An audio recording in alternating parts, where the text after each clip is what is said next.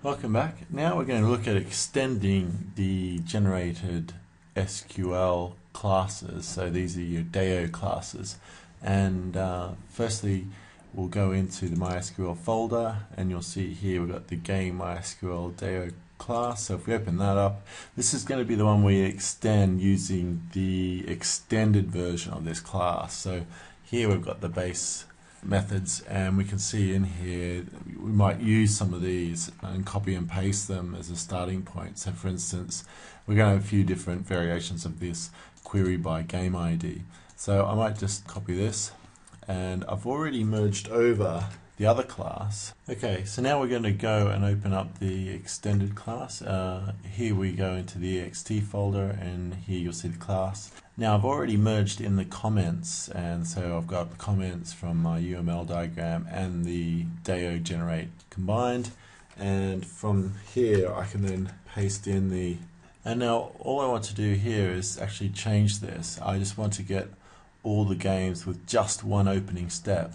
So with the SQL, I'm going to modify this, and I'm going to select game ID, player name, game grid, and they're the main columns.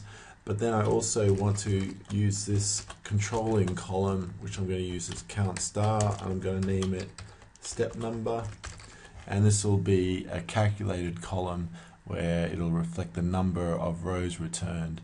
Now what I want to then do is use that number to restrict the rows that I return. So I'll make this part of the select. So I've got from a game, and then I want to go group by, instead of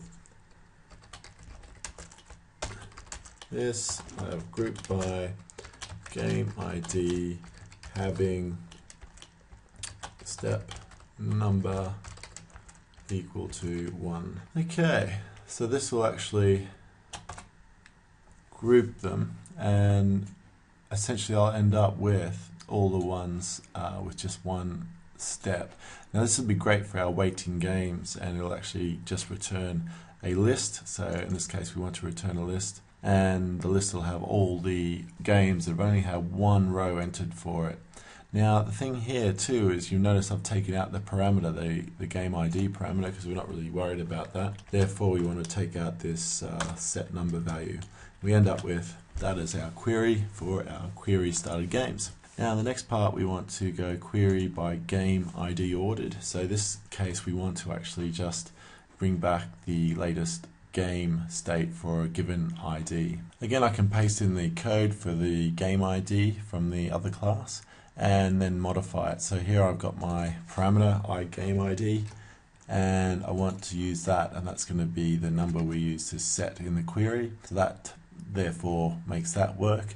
Now I also then want to change the query, because I want to order the game IDs in the descending order, so that I ended up with the last game state, which is the most relevant latest game state, being the one at the top of my list and the one that I return. So I'm going to use my move index ID to order it by, and I'm going to use the DSC command, which will actually tell it to order it descending wise.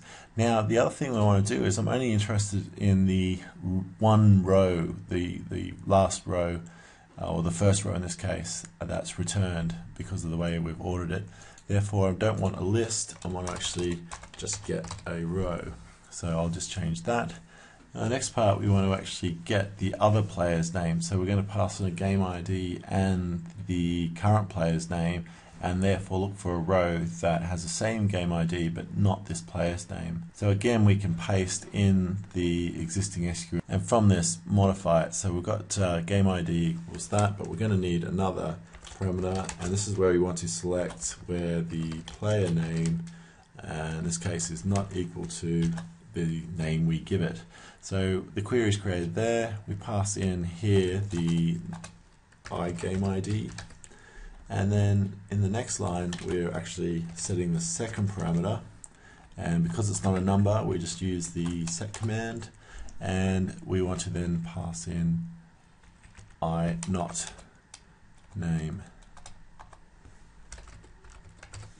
And Once we've got that, we then use the query. Again, this is getting a list, but we again don't need a list. We just want the first row returned. So finally, we want to complete this last one where we want to get the last player involved game state. This is to check whether they've got an open existing game or a game that's just finished that they've won or drawn, or whether they've got no games at all. So here we'll go and use the query by player name. We'll copy that and then we'll paste that. Now once we've got this, we then just want to change this query again. We have to order it a little bit differently, just like we did for the game ID, and we're going to use the game move index ID, and we're using the DSC command to actually order it in a descending manner. And then here we'll just check that we've got the query. We need to then have this input parameter set as part of the query. And once we've got that, we then want to again just return one row, not a list, because we're just interested in that first result. Okay, and once we've done that, we're pretty much set, and we can save that. We could then just write a test handler class to actually try out each of these commands to make sure they work. But that's pretty much the first step, where we've extended the SQL classes, the DAO classes, a step closer to our implementation, and that pretty much takes care of the model side. And now we're ready to start getting the controller and then using these queries in the controller.